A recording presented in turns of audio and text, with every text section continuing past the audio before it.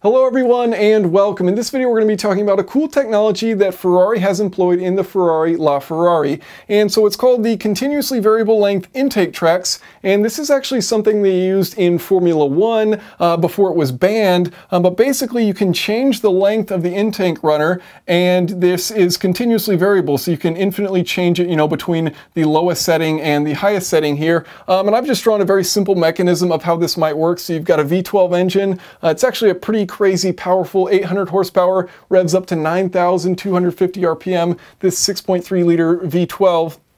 So you've got the V right there, and then you've just got this simple rack and pinion system, which you can change the length of that intake runner with.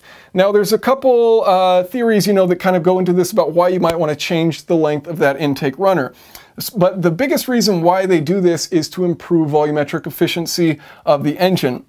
So at low RPMs, one thing you may want to take into consideration is that if you have a longer path, that airflow is going to tend to speed up, and that's going to make it more turbulent, and that's going to have a better air-fuel mixture. So you can get more efficient combustion at those lower RPMs when you don't need quite as much air. Now once you get to the higher RPMs with a higher load, you might want a shorter path because you're going to have less resistance. It's going to be easier for that air to get into the engine, and so you're going to be able to make more power by shortening that path.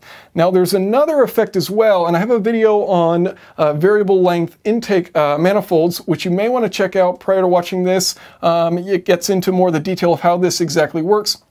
But there are certain frequencies where you can get this supercharging effect where you have that pressure build up on this intake valve, and then you have this pressure wave that bounces back and forth. And if you time it right, where that pressure wave builds up right before the intake valve opens, it opens up, and then you push a little bit more air within the cylinder, and you're able to have this light supercharging effect where you can actually get volumetric efficiencies over 100%, meaning higher than atmospheric air within your cylinder. And thus, if you have more air in there, you can put more fuel, more combustion, and create more power ultimately.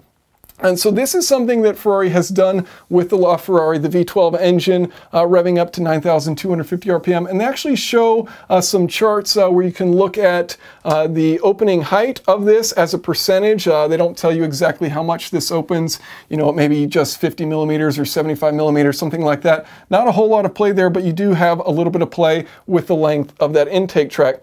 So it stays at 100% all the way opened up top.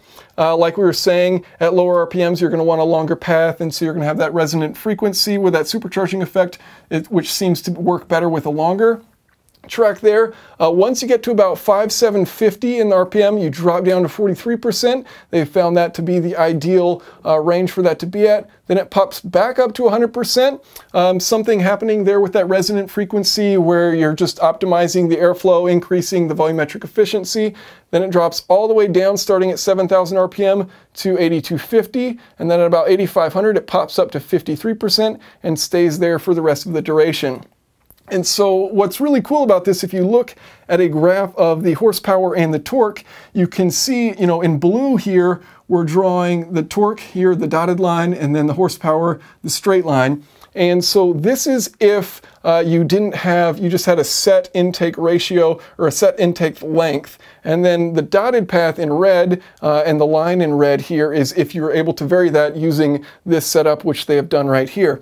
And so you can see from about 4,000 RPM to about 8,000 RPM, they've significantly been able to boost the amount of torque that the engine produces, and so you have this nice little bump in the horsepower curve as well in that range. So being able to put down more power through a greater volumetric efficiency using this variable intake length setup. So if you guys have any questions or comments, feel free to leave them below. Thanks for watching.